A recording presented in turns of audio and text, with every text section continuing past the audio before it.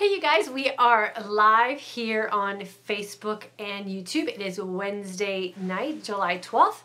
Tonight's topic is going to be about diabetes, and I'm going to briefly go over the 3 types of diabetes and one that might be very shocking to you, which might be prevalent in your life or in your future just because of the way we are designed as women and some of the things that we're going through as we age. And then we'll talk briefly a little bit about how intermittent fasting can kind of help you with battling, offsetting, or possibly even reversing some of these diabetic states. So if you are new, my name is Diane. Thank you so much for jumping on with us. We go live Monday through Friday, 9 p.m. Central Standard Time, both on YouTube and Facebook simultaneously. So make sure that if you're jumping on Facebook, you hit that like button so you'll know when we go live. And if you are here on YouTube and you are a new viewer, please take a second to hit that subscribe button so that we do go live here on YouTube. You will be notified as well. Just a little bit about me. My name is Diane. I'm 51 years old. I have spent the last 25 years or so helping women find nutritional plans and fitness programs to help them look and feel their best, and what I think is most important, living their most authentic life around food. We have been talking over the last few months about how to incorporate intermittent fasting as an aging woman in today's world and being able to do those things, looking and feeling our best and living our most authentic life in and around food. Tonight we're going to discuss a little bit about diabetes. I do have to make this disclaimer. I am not a doctor. I am not a registered dietitian or nutritionist. I am a 50-year-old woman who has been working in the health and fitness industry for the past 25 years, and I have been helping women battle some of these things that we've been talking about tonight just by learning how to listen to their bodies and considering some alternative food options because of the way food is making them feel. I was a victim or a product of what we're going to talk about tonight, and I was able to reverse some of the things that I was battling through what I now teach as a course with intermittent fasting and living with our body as we're changing in today's world, and with what we're doing with nutrition and diet fads and exercise and managing our hormones. So I was part of this discussion that we're going to have tonight, and I no longer am, and I'm going to share with you some of the things that I've done, and then invite you to kind of consider possibly joining our course that we have starting on July 15th if you are sort of feeling some of these things or are subject to this maybe even in your family or your life. So we're going to talk about diabetes. There's actually 3 types of diabetes, which might be a little shocking to some of you because we often hear about the type 1 and the type 2 diabetes, but there's actually a third one that's on the horizon called type 3 diabetes, and I'll kind of briefly go over that toward the end. So what is type 1 diabetes? So we often think of type 1 diabetes as that diabetes condition that you're sort of born with. We often think of it as being sort of something that children have to deal with. But I'm going to explain to you the kind of formal description, and anytime I talk about anything that has to do with medical stuff, I always make sure that I type up a little summary of what I'm going to talk about and write up some notes so that when I'm talking live, I make sure I don't misspeak because I'm going to refer back to my notes. So excuse me while I look down, but I want to make sure that I give you guys the exact information that you need, and I'm not going to make any slip up with words so that I don't confuse anyone. So here we go. Type 1 diabetes. This is formally called juvenile onset diabetes, so that's how most of us know about type 1 diabetes. It is also called insulin-dependent diabetes. So it is the type of diabetes that you have to take insulin for. There's no choice about that. There's no curing yourself of this. It is just a condition that you are born with, that your body just has the inability to produce insulin, so you have to actually put it in your body.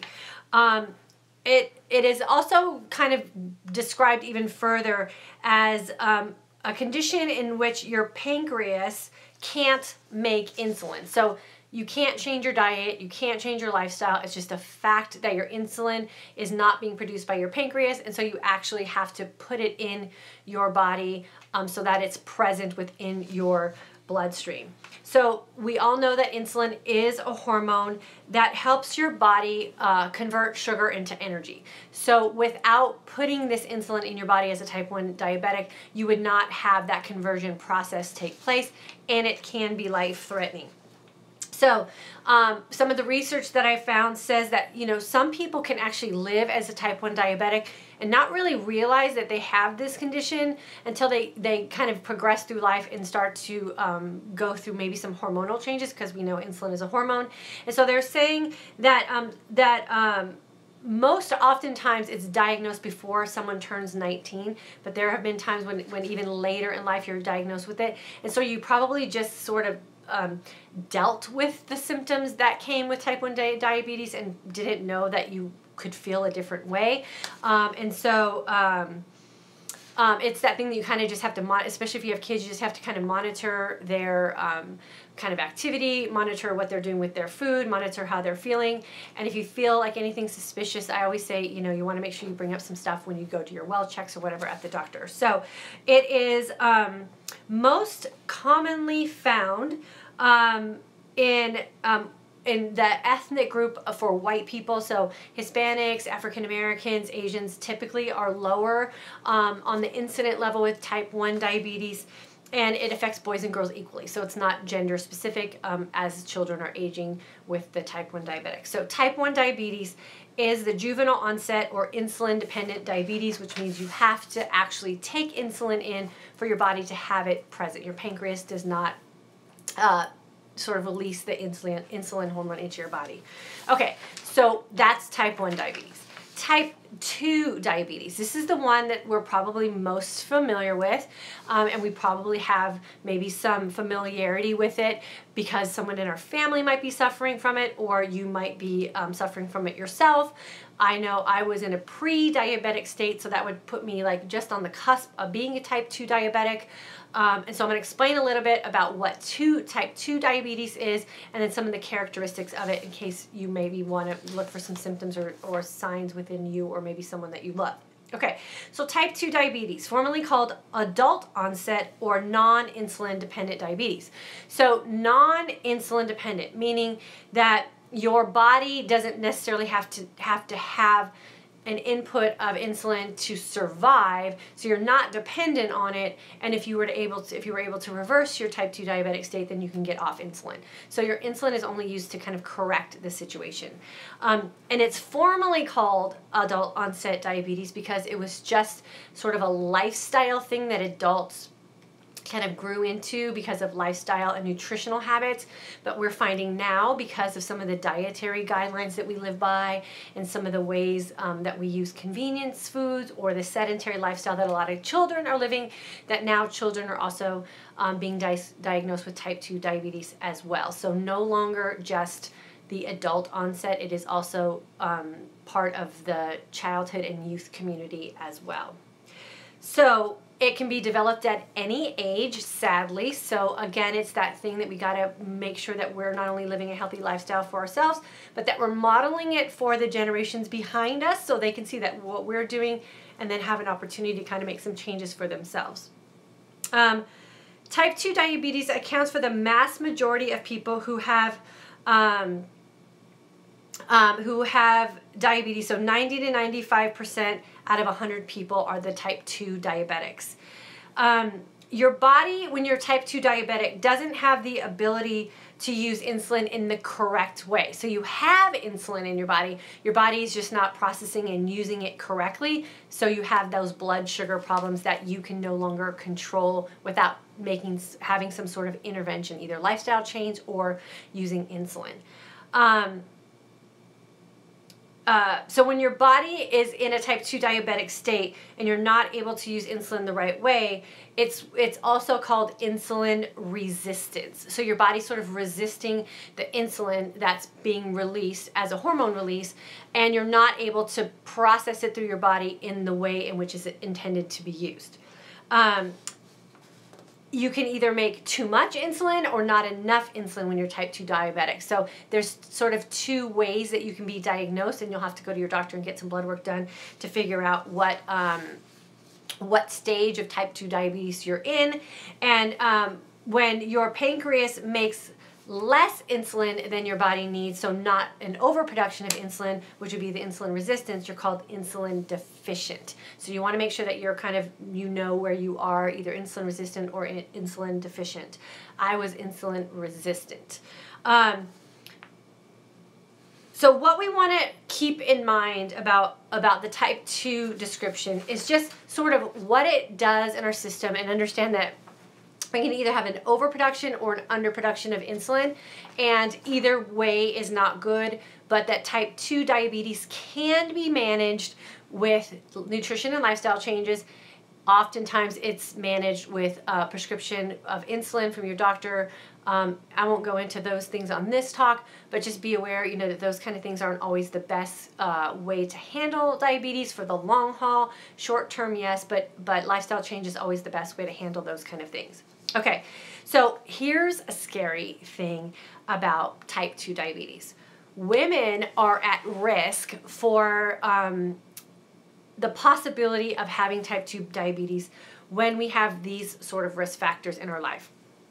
If you've had gestational diabetes when you were pregnant, so if you were pregnant and you had to use insulin to regulate your blood sugar levels, then you are at higher risk of getting type 2 diabetes as you age, irregardless if it runs in your family or not. So it doesn't have to have a history of it. It's just that you had to have been diagnosed with gestational diabetes when you were pregnant. If you were a woman who delivered a baby that weighed over 9 pounds, you're also at higher risk of type 2 diabetes. That was me. I had a 9.3 pound baby when I was 34. Gabby was over 8 pounds, but she was only that weight because we induced labor early, because I was on blood thinners with her and I had to kind of control the delivery date. So I'm sure she would have been over 9 pounds too. I did not have gestational diabetes because I controlled my diet. I was afraid of it and I didn't want to be at risk for diabetes, so I managed to stay out of that zone both times I was pregnant because I knew it was a risk, but I didn't know the 9 pound thing, so I'm at risk because of that. And then if you had polycystic ovary syndrome, you're also at risk for type 2 diabetes as a woman. So 3 instances where, irregardless of kind of what you're doing, if you're just casually kind of flowing through life and you think you're not at risk, those 3 things as a woman increase your risk of type 2 diabetes. So be aware of that and know what your history is so that you can maybe take some precautions to avoid that situation for yourself. Okay, here's where it gets really scary. I don't even know what other word to use. And what's really got my attention and my research radar on, and what I'm doing with experimenting with my body, and what I'm most specifically doing with my intermittent fasting for not only myself, but what I'm sharing here with you guys and with the women that are in my courses. The 3rd type of diabetes. It is called insulin resistant diabetes, and it's dubbed now type 3 diabetes. It is directly linked to Alzheimer's disease. If you have type 2 diabetes, or you have the risk factors for type 2 diabetes, you're also at high risk for type 3 or Alzheimer's disease. Okay, so we've talked a lot about Alzheimer's disease here, insulin resistance. We've talked about intermittent fasting. So this is where we're going to kind of bridge the gap on all 3 of those things, and then see why it is that intermittent fasting is so key for us women as we are aging today. So the correct term for the type 3 diabetes is insulin resistance in the brain. So we talk about how as we get to a certain age and our hormones start to change, we get that foggy brain, we forget where we left our keys. I talk about how I had to park my car in a very specific place every time I went to Target because I couldn't remember even driving through the parking lot to search for a parking spot. Like, I was doing very specific things so that I could just remember something that happened 5 minutes ago. Was at a period of time where I was looking at my kids and I could not remember their name. I would walk into a room and not remember why I was in there. Scary, scary, scary time for me. And I didn't really realize all the little pieces that were put in place and what the end result was for me. But now that I have the big picture, listen to what I'm going to describe to you and see if any of this sounds familiar. So the memory part was a big deal. I was putting on a bunch of body weight in fat that was from head to toe that I had no control over, no matter how hard I dieted or how much I exercised. I was fatigued. I felt like depressed all the time. I mean, all of those symptoms that we feel that we sort of dub as the whole perimenopause and menopausal thing, which is part of it, is also directly linked to this. So we get that fogginess in our brain because we have this insulin resistance, which also puts these protein cells that are just sort of hovering around in our body that are not really doing anything but just sort of sitting there, and they're dead. And they are called, and I'm going to read this because I want to make sure that I get this correct for you guys. They are called the beta amyloid proteins. And those are those proteins that are just basically sitting around in our brain and causing all this dysfunction and fogginess, and they are the result of being in this insulin resistant state. So what puts us in this insulin resistant state? It's the process of life that we have gone through as women. Frequent low calorie diets, frantic exercising, having gestational diabetes, having big babies, all of those things that we do as women have kind of set us up for this situation that we're in now as we're aging. And why the whole rise of Alzheimer's is happening is because as women, and what we've been trained to do through our whole life is set us up to be insulin resistant, pre-diabetic, eventually type 2 diabetic, which is going to lead us down the road of having Alzheimer's disease. It's super scary, but the great thing is that the information now is on the forefront, and we have the availability to research it, and we have some things that we can do proactively to make sure we can, if not eliminate the possibility of it for us, but delay the onset of it. And that is really why I started intermittent fasting for myself. Alzheimer's disease runs in my family. I was having all the signs and symptoms. I didn't want to go to the doctor and be put on medication. I was tired of being told I was crazy. And I had all those triggers that were in place and all those pieces of the puzzle that were so nicely fitting together with my future as an Alzheimer's person. And so I started using intermittent fasting for the pure sense of what happens to your body when you're in that fasted state. I was pre-diabetic, insulin resistant, the memory stuff. Okay, so I knew that if I was in a fasted state, my body would be in a healing environment. And I knew the longer that I fasted, the bigger opportunity I had to burn off that stored glycogen, get into a fat adaptive state, and then get myself into a state of autophagy, even if it was slight, a long enough period of time to burn off all of those dead and damaged protein cells that were causing me to be as sick as I was. Healthy on the outside, appearance-wise, nobody knew I was sick. Body on the inside, my body felt like it was slowly dying. As I got better with my intermittent fasting, as I trusted the process that I was going through with intermittent fasting, as I truly understood what being in a truly fat adaptive state was, because I wasn't playing games with all of those people that are on the internet saying you can have butter coffee, you can have coconut oil, you can have 30 calories, you can have this little thing, you can have that little thing when you're fasting, it won't break your fast. It was causing my body to not heal the way I knew it would heal. And so what I really like for you guys to understand is if you're playing around with fasting on your own or on the side, you have to really get yourself into that truly fasted state for this opportunity of cleansing out your body and your brain and all of those dead and damaged protein cells that are leading us into this area as we age of slow sickness. It happens gradually, it happens subtly. We're told and expected to believe that it's just part of what happens to us as aging women, and it's not true. It does not have to happen that way.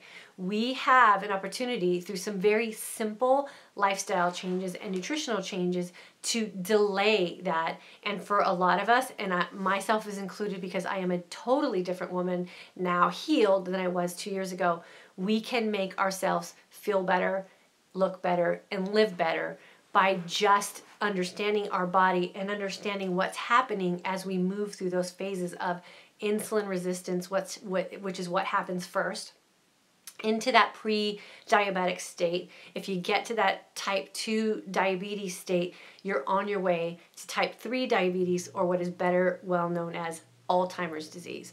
And we don't want to get to that point, or we want to be able to delay that as much as we can.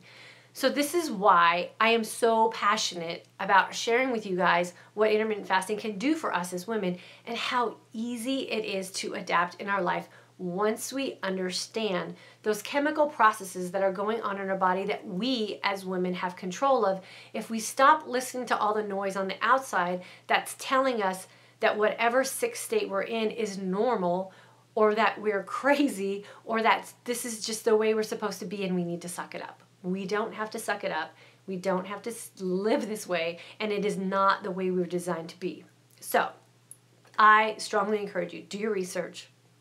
If you are any of those risk factors, you've had gestational diabetes when you were pregnant, you had a big baby when you were pregnant, you've had the ovarian syndrome that I talked about, you want to make sure that your triggers are on and that you are aware of some of the things that your body's going through, because if you're at risk, then there's a really good chance, if you're feeling the signs and symptoms, that you're already on your way, but you have an opportunity to reverse some of those things. So take it seriously, take your health seriously, take your body seriously, and make sure that you know the things that you have in your wheelhouse that you have control of, that you can get some of those things reversed and get yourself back on track. I am feeling 100 times better than I was 2 years ago when I was sick. And all of those signs and symptoms that I was feeling are gone. And I'm hoping to be able to keep them away for as long as possible. Now, do I still forget things?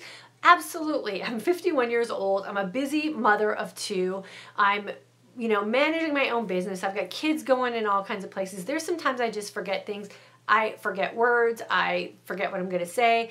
But the scary forget, walking into a room or not knowing where I parked my car, having no memory of driving through a parking lot, those feelings are gone. And the cloudiness in my brain and the inability I had to get a job done, those are all gone. And I'm feeling so much more like my younger old self than I was just a couple of years ago when I was feeling sick and feeling like an old, kind of done woman.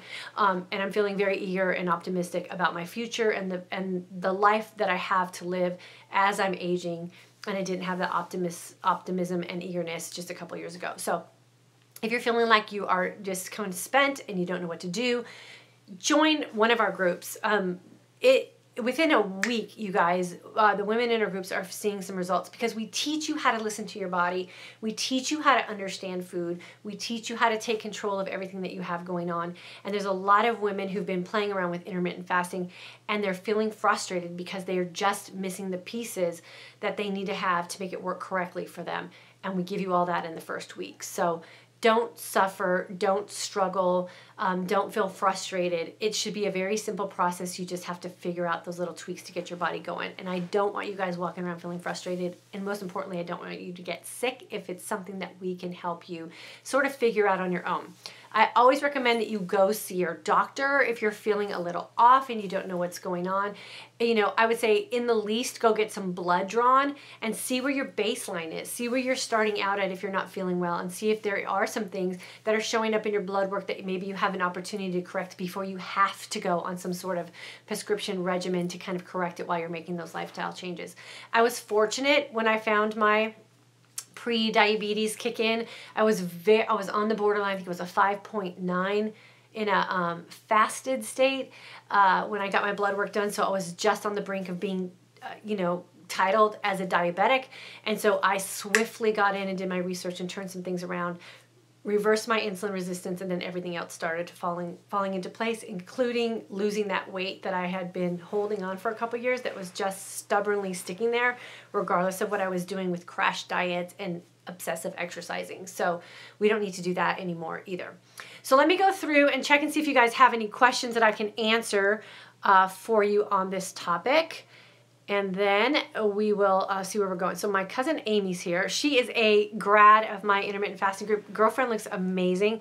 I'm going to start doing some interviews of some people who've been in my group to let them tell their stories to you guys. So we're going to start doing that in September. It's going to be so exciting. Stephanie, welcome. Diane in Pennsylvania. Good to have you. Faith, nice to have you here. Joy, good to see you. Laura, good to have you. Amy, Shannon, good evening. It's so cool you guys all know each other now, so you're having a little conversations going during the broadcast, which I love it. Tony, I believe it is. Good evening. So glad you found us too. Martina, good to have you. I'm a type 2 diabetic with high blood sugar numbers early in the morning, but it does lower by 11 to noon-ish. Example, today, 71. Awesome. Both in a fasted state. I'm frustrated. Minia, you would be a perfect candidate for our course. We could teach you maybe some of those tweaks that you're missing in your fasting or feasting window that's keeping you in that kind of state of being diabetic. Vivery, struggling with type 2. Vivery, I think you're in our July 15th group. So girlfriend, we're going to get you fixed. Don't worry about it. We're going to teach you how to listen to those signs and signals that your body's sending you when you're feasting on some foods that maybe might be triggering some of your blood sugar problems. So we're going to teach you how to fix yourself. Again, I'm not a doctor. I'm only a woman who fixed myself, and so I'm going to share with you guys what I did and some of the signs and signals that I listened to myself, and I'm going to have you guys figure it out for yourself. So that's the best part of what we do in our course is we teach you how to be empowered and how to make decisions for yourself so that these kind of things are things that you won't have to live with anymore because you're going to have the tools and the experience to just leave the course and live your life very healthy. Betty, good to have you from Houston. Maggie's here. Katie from the July group, finally up late enough to catch you live. Oh, good, Katie. Kate, I hope you're not tired tomorrow. Laura is here. Joanna is here. Arlene, hey, good to have you. My daughter's 15 and is diagnosed with PCOS. She is at risk for diabetes. We have her A1C checked every 6 months. She was pre-diabetic, and with food changes, that number has gone down. I wonder if she fasted. Yeah, Amy, Logan's fasting and he loves it. He's a huge academic person at school, always striving for, top of his class and all that. And he noticed that fasting really helps him clear his mind. And his grades were soaring, and he says he has a lot better time studying. And so he's fasting for SAT and ACT tests and all that kind of stuff this summer. Hey, Pamela. Fasting has created such an amazing feeling in my body. Head is clear, energy up, and have lost 24 pounds. Yeah, and you look amazing, Amy. I don't think I've ever seen you look so good. Leslie's here.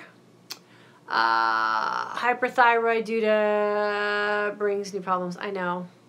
When you fast, must it be the same time and duration? Justine, we teach that in the class. Hi from Devon. Can't wait for July. I think you're Caroline. I think you're July 15th. That's this weekend. So you're close. Ingrid's here. I will tell Savannah. She would be excited to hear that. Yeah. Here's the thing. When you're working with your teens or your kids about fasting, the biggest thing is to not hype or like harp on them about fasting.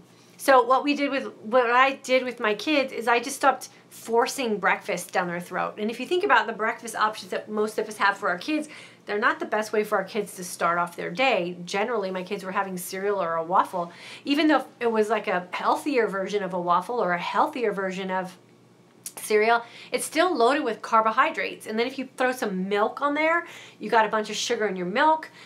We've switched to almond milk, but the way I got my kids to switch to almond milk was to have them drink the chocolate almond milk. That's the only one they like, so that had sugar in it too. So you're sending your kids off to school with a brain full of sugar and carbohydrates they probably can't break down. So I just started by asking my kids, are you hungry in the morning? And if they said no, I just sent them to school with a really healthy snack and a really hearty lunch. And they were able to eat when their body signaled to them that they needed to eat. And then when they got home, we always have a really balanced, healthy dinner. So that's how I kind of controlled it for them and eased them into it.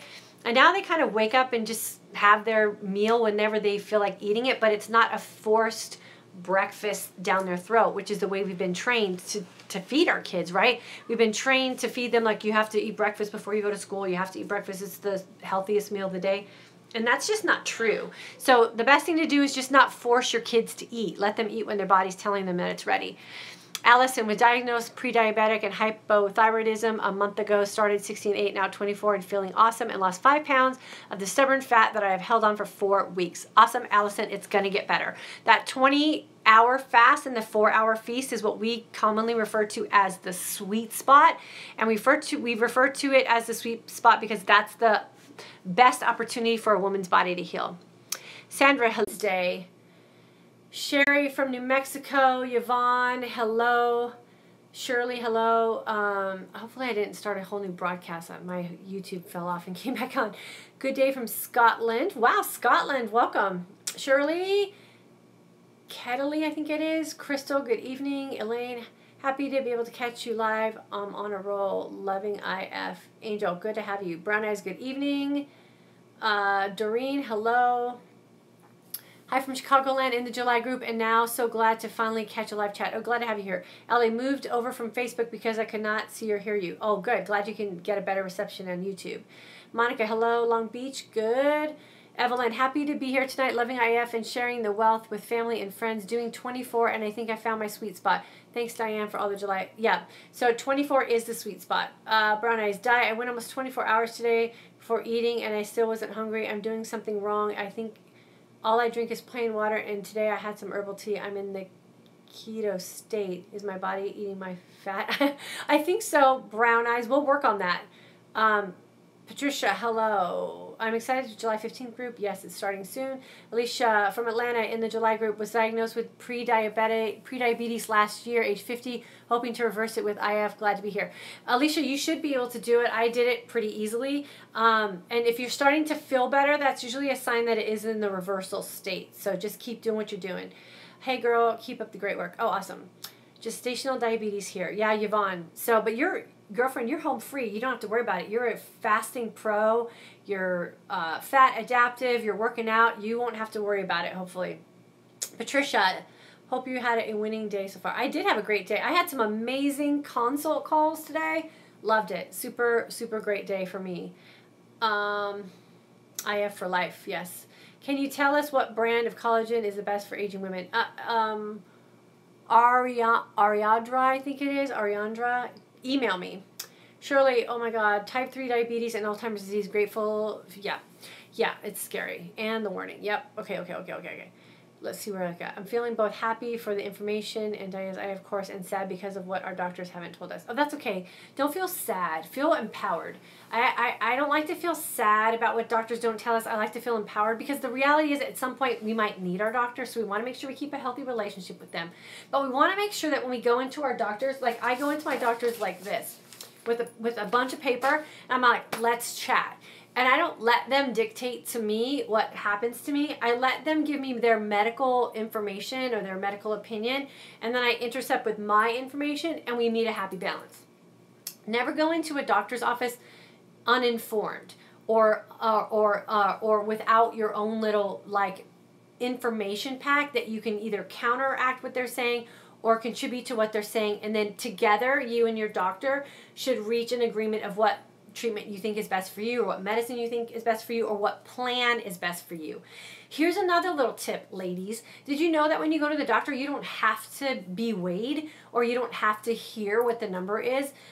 You can decline that. So if weight is one of those things that freaks you out, just say, no, thank you, I declined to step on the scale today. Like, you don't have to even step on the scale and have to hear what they have to say to you about that. That's your own thing. You don't have to do that.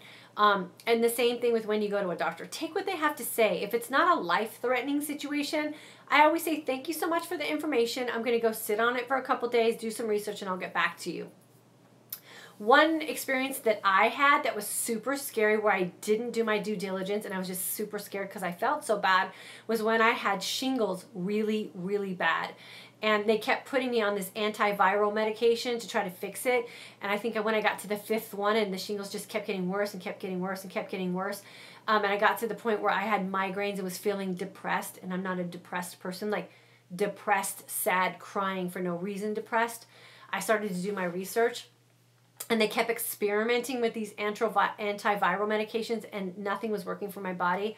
Within about an hour of researching on the internet, I found out that L-lysine, which is a mineral in our body that I probably was just deficient in, because if you eat a lot of raw nuts and you eat a lot of oats, and I think there's something else that you eat in your body that's considered healthy, makes you deficient in L-lysine. So I found out that if I mega dosed on L-lysine for 24 hours and then took a standard dose for a week, that I could cure myself of what I had with my shingles. So 4 months of experimental antiviral medication, which led me to migraines, which I'd never had before, and a state of very scary depression for me that I felt like I wasn't going to be able to get out of, was all reversed by $4.99 bottle of Target brand L-lysine that I mega dosed with in 24 hours. I immediately felt relief from my shingles, and within 3 or 4 days they were gone.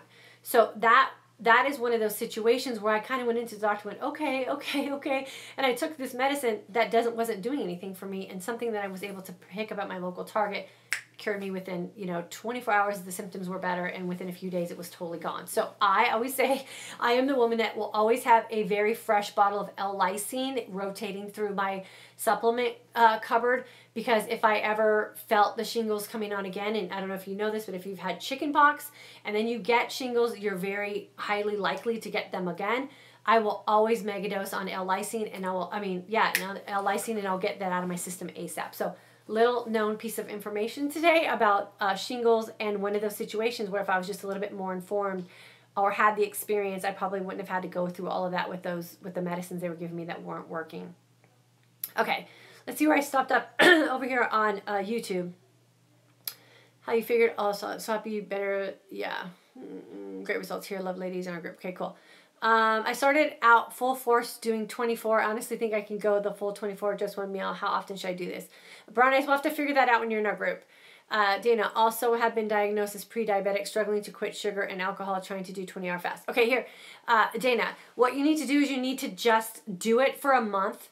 Don't worry about giving up the sugar. The sooner you give up the sugar and the less alcohol you consume, the less you crave and your body demands sugar. You have to just kind of get through it for the first couple of days. You should probably join our course. We will help you get through it. Once you get off the sugar dependency, it's really easy. It's easy once you get off of it. It's not easy to get off of it, but in our group, we help you with that. My A1C was 5.8. Yvonne, have you had your A1C tested lately?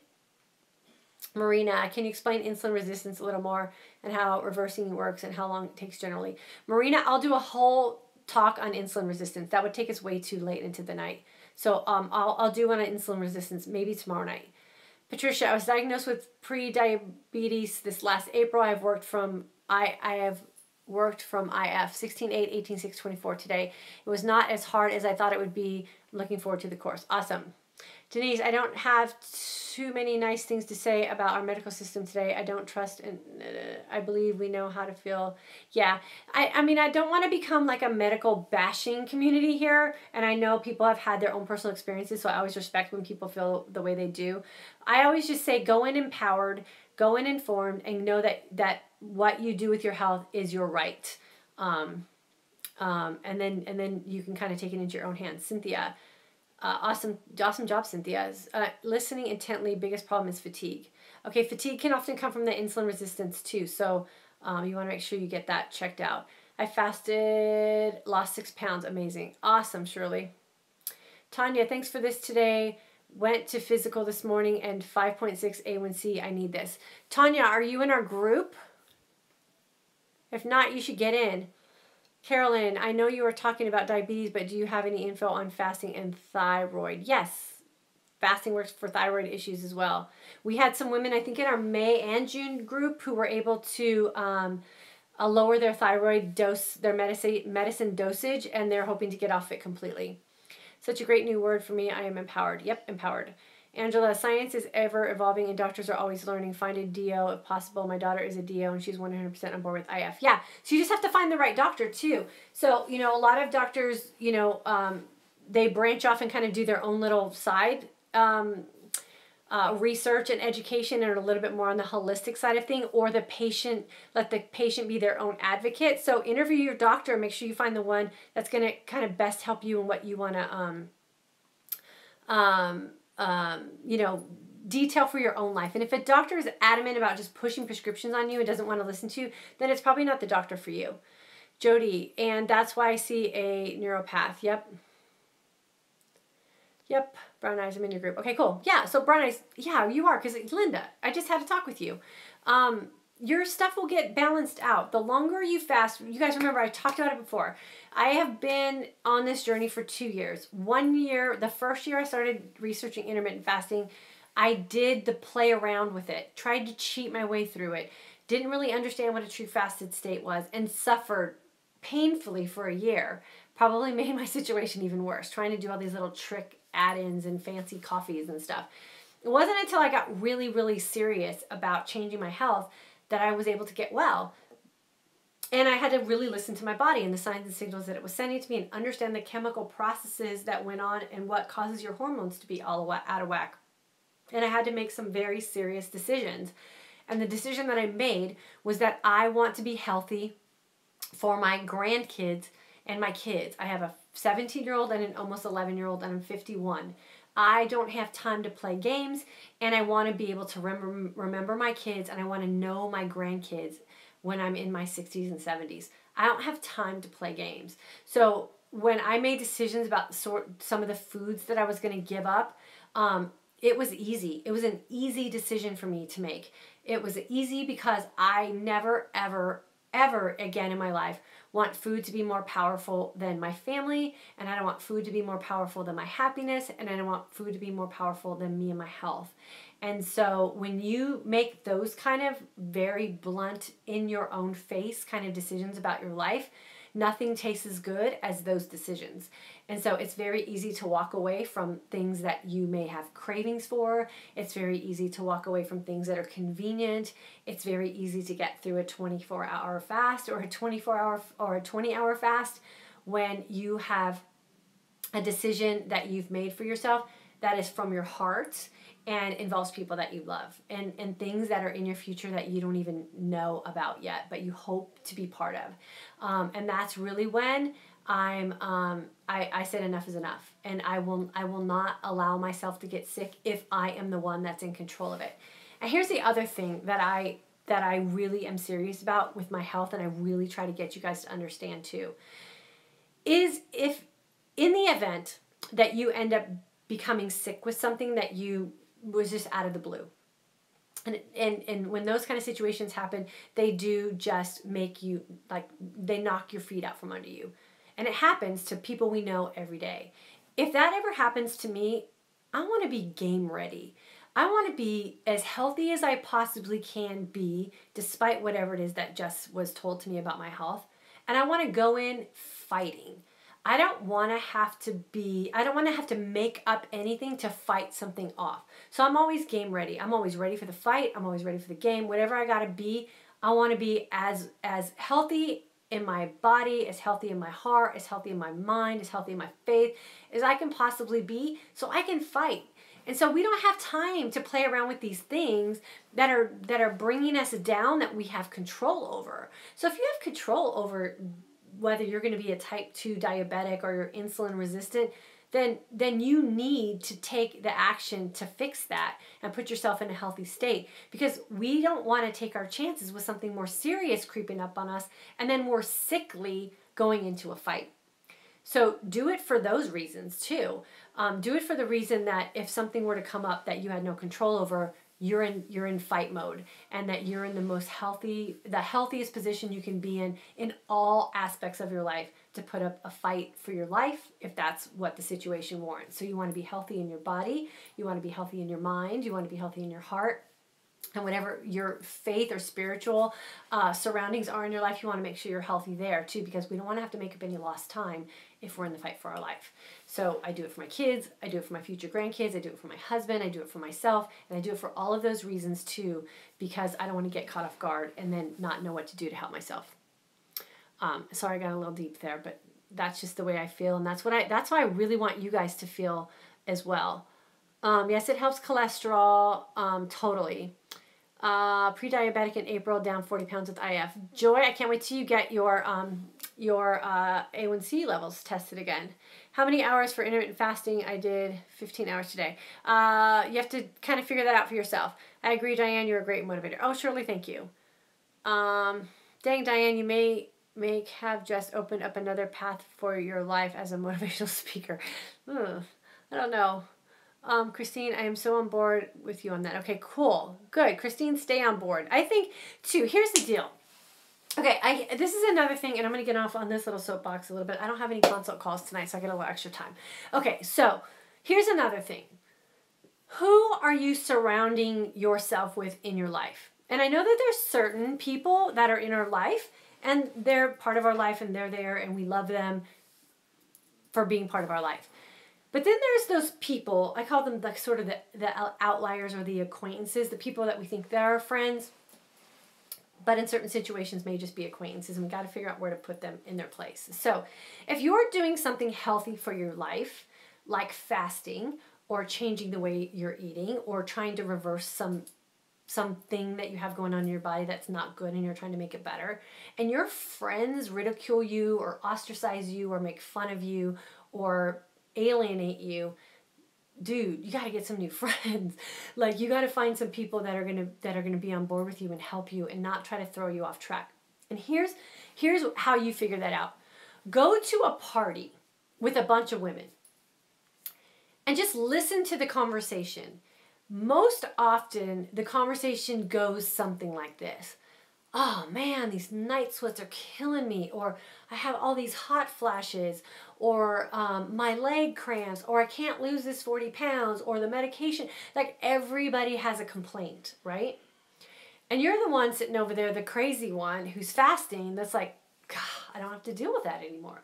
I don't have insomnia. I don't have elevated blood levels anymore. I don't have leg cramps. I just lost 40 pounds. I didn't even have to diet. Like, you don't even have anything in common with those people anymore. But man, the second you bring up the word fasting, or I'm fasting today, or no thank you, I'm in my fasting window, people think you're crazy or you're doing something extreme.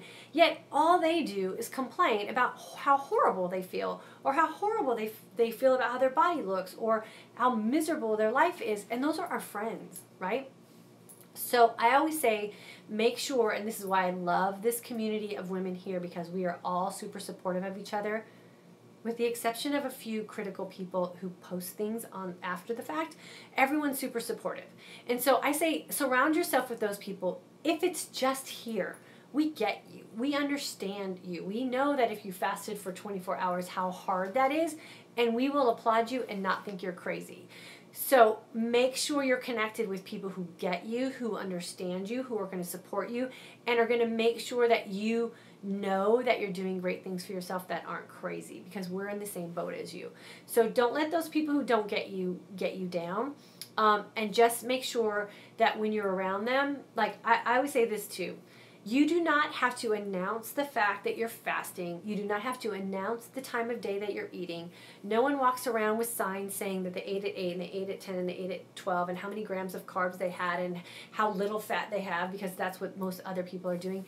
You don't have to announce that. That's your own personal business. It is not your responsibility to inform people what you have going on in your house behind closed doors.